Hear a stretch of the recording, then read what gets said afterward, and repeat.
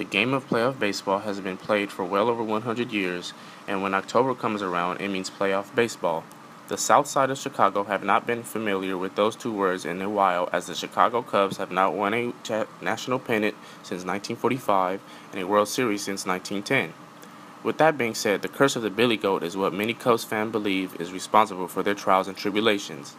Let's take a look to see how Lynn University's Chicago natives think about their Chicago Cubs. It's not really a curse. I think it's just bad play. Cubs, I mean, you think back, the Bartman play, just missed coincidence, but it was all accentuated by the fact that Gonzalez made the error, Pryor couldn't get another out, and then that sucked, and then we haven't been playing good baseball. So, but now we got good baseball, good talent for the future.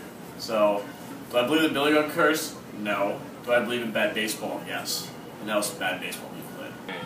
Well, for me, my dad's partner was actually from Chicago, so he was a Cubs fan, so he taught me all about the Cubs, even though I was a Yankee fan.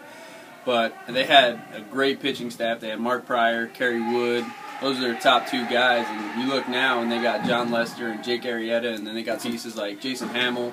They got young guys in the pen. Offensively, they had leaders like Sammy Sosa, Moises Alou, Alex Gonzalez. Those are older guys, which you always want veterans, but now they got these young bucks that are out there hungry, eager. They got Rizzo, who's a leader, even though he's young.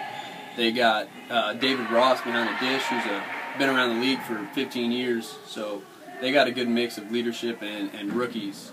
So I think if you look at them now, I think they have a better future than when they had Sosa and Alou and Gonzalez and Pryor and Wood.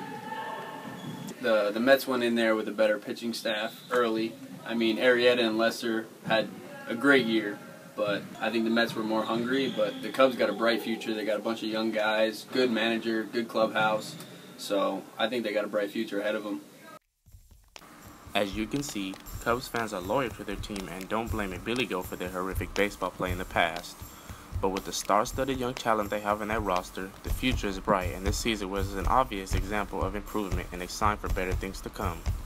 This is Alex Turner reporting for the iPulse.